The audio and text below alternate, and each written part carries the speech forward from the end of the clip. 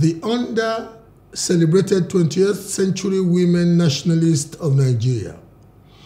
The very important women in Nigeria's history, especially the women who did far more between 1900 to 1960, indeed beyond 1960, than the men who later basked in the glory of governance and history, are many, and their names, to mention a few, like Funmilayo Ransome Kuti, Margaret Ekpo, Alimot Upele-Wura, Mama Aduni, Ladi Kwali, Flora Nwapa, Buchi, Emecheta, Mebe Shegun, Nana Asmao, and a host of many authors deserve to be written down more boldly and legibly. They deserve more than just a passing mention. History must celebrate these fearless and stereotype-defying Amazons. I will start this series with the Iyaloja #1, Alimotu Upele-Wura. Chief Alimotu Upele-Wura, 1865 to 1951, was a Nigerian trader who was leader of the Lagos Market Women's Association, a Lagos-based market women advocacy group. She was also an important political ally of Abat Macaulay. Indeed, far more important than Nnamdi Azikiwe, that Abat Macaulay ultimately anointed to succeed him, because Upele-Wura was not only gender disadvantaged, but she was illiterate. However, the Lagos Market Women's Association that she led was one of the most important women's organizations in Lagos and Nigeria in general during the colonial period. Upele-Wura was born in Lagos to a large polygamous family. She was the elder of 2 children born by a biological mother. Her mother was a fishmonger, Yeleja as we often call them, and Upele-Wura, as it was the wont in those days, also chose fish trading as an occupation. By 1900, she had become an important leader of the market women and traders.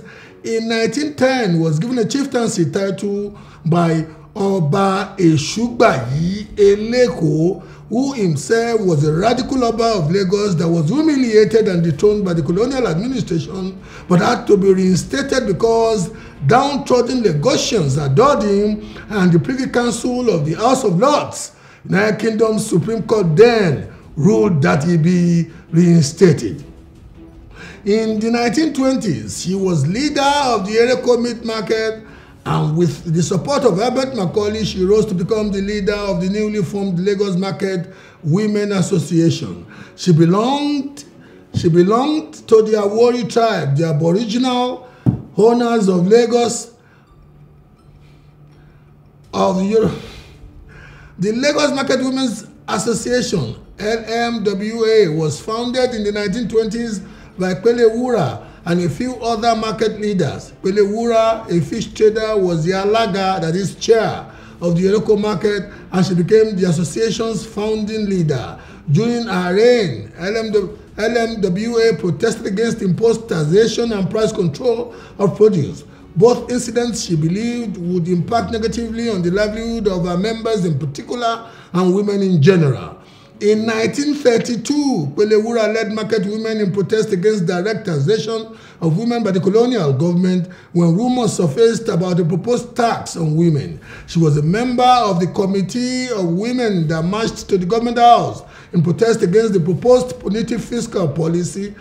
In the same year, due to her leadership of the protest, she was appointed as the women's representative in the Ilu Committee, an advisory group of the good and the great of Lagos, who, during the Gbegi-Gbebo crisis, stood in support of Oba Esugbayi Eleko, for which the young and ambitious Oba Macaulay was scribe. In the mid-1930s, she led a protest against the relocation of the Ereko market to the Oluwole area of Lagos. Upele-Wura and some Ereko women attempted to physically block any relocation action by authorities, which led to her detention. The market women in Lagos rallied in her support, and she and other women detainees were released.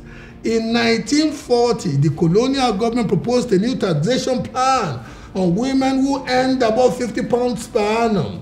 Female taxation was changed to Yoruba land, and the women again rose in protest. Upele-Wura and other women objected because of its novelty and also because of the challenging economic difficulties such as high unemployment rate as a result of the World War II. Though not many market women amongst the 8,000 plus members of our organization earned about £50 per annum, she felt it could be a slippery slope towards full taxation of women. However, on taxation of women, the colonial government did not budge but responded by increasing the taxable income to those earning more than £200 per annum from the initial threshold of £50. In 1939, Pelewura became an executive member of the Nigerian Union of Young Democrats, a youthful party that was closely aligned with the Albert Macaulay's Nigerian National Democratic Party, NNDP. She was, even more than Albert Macaulay, the person that most NNDP rally goers wanted to see take the rostrum and speak.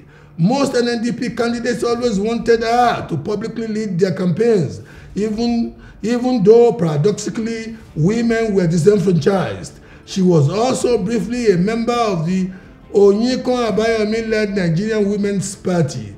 Pelewura died in 1951. She was succeeded by one of her followers, Chief Abibatu Mogaji, the mother of President Bola Ahmed Tinubu, who, more so during Nigeria's military interregnum, also became an intrepid voice for democracy and good governance. In conclusion, how, like Alimotu Pelewura and Abibatu Mogaji, are you daily resisting the many frustrating handicaps of gender, inadequate Western education, and lowly birth to redefine the quality of life of the mass of humanity around you? And that's it for tonight. I am Gola Oba. Have a good night.